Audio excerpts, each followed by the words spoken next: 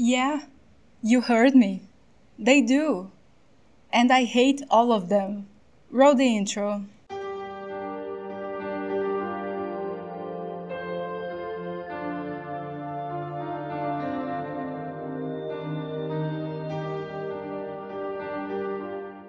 So, you might be thinking that I finally lost it. But I didn't, I swear. Before we continue, obvious spoiler warning for The Curious Case of Benjamin Button, Edward Scissorhands, The Corpse Bride, The Good Dinosaur, The Shape of Water, and Lost in Translation. This is just gonna be a ramble, so no elaborate thought process. This is just stuff I noticed throughout the years and I'm kinda sick of it. So my story of pure lostness towards these endings starts when I was a little 4-year-old baby and watched Edward Scissorhands with my dad for the first time. Now, I don't remember much of it, but I remember that there's this guy who has hands that are super sharp blades, and he was created by a scientist who is Vincent Price, and then his creator dies and he ends up meeting Winona Ryder, and they're in love, but they can't be together because they're different. And I was just kind of pissed. I just couldn't understand why. Why can't you be together? If my memory doesn't fail me, she's telling this story about this guy she loves and but she can't be with, to her kids. So why don't you go up the mountain or whatever he lives and go be with him, you know? And shortly thereafter, I watched The Corpse Bride. This guy is gonna get married to this girl, but he accidentally gets married to a corpse bride. And I think he ends up liking her. Honestly, it's difficult to believe that someone wants to quit life and to be with their corpse bride just because they feel bad for her. But who knows, he's spineless in ways previously unknown to men. But I think he likes her. But then they can't be together because they're different. And in this case, I know that I'm advocating for Leah, but hear me out. Yeah, I just wanted him to be with Emily, so whatever. And they can't be together because they're different.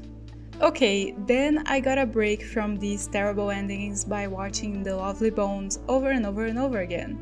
Then, a number of years later, I watched The Good Dinosaur with a friend. And yeah, all people remember about this movie was that the scenery was absolutely gorgeous, and then they decided that green Play-Doh was to roam the earth. And other than that it was sorta bland. But I cried like a baby because of the onion-forsaken ending. Basically, human child and dino child become besties, but in the end they can't be together because guess what? They're different from each other. This one is especially egregious because the kid, this feral, abandoned kid, clearly doesn't want to go away with this human family that they literally just met. But the dino pushes him to do it. Why? Let the kid live with you and then in the future you can have the sequel where he goes on a journey looking for his people, blah blah blah blah blah. And then last year, me and my friend watched The Curious Case of Benjamin Button.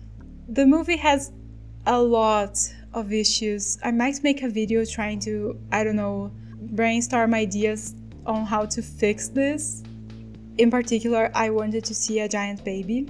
I wanted to see the giant baby. He was a baby, an elderly baby. I wanted to see a baby the size of an adult. But they didn't do that. I was angry. Okay, after 2.5 hours of watching this movie drag, I find out that it also has the worst type of ending possible. Basically, this guy ages backwards, and after a lot happens, him and Kate Blanchett end up together. But then he's like, hey, it's gonna be weird having a super young guy with you aging and blah blah blah, you deserve a normal life. I'm actually speechless. I don't know if this is a taste I was just literally born with, or if these endings are actually bad, but like, oh my god. I guess this type of ending can be done well. I don't know, maybe something like Lost in Translation. I don't like that movie, by the way, but the whole careers, divorce, and kids makes it more believable that they can't be together. But the whole we can't be together because we're different and no other reason just does not sit well with me. Talking would have solved everything. Communication is always the key, I guess. Yeah. I think that's my verdict. If it would have been fixed by talking and the movie has no plot about the characters being bad at communicating, don't do it. It's just a cheap tearjerker. Please stop it, Hollywood. Maybe this is why I love The Shape of Water and some other movies that are just like, yeah, we're different, I love you so much. And probably also because of hey, editing leave taking over the video. You can thank me for saving you from a 20-minute trauma dump by liking the video, commenting and subscribing and checking out my other videos. Maybe you'll find something you like. Thank you so much for watching this little rant of mine. And I'll make more videos if an anvil doesn't fall on my head. Bye!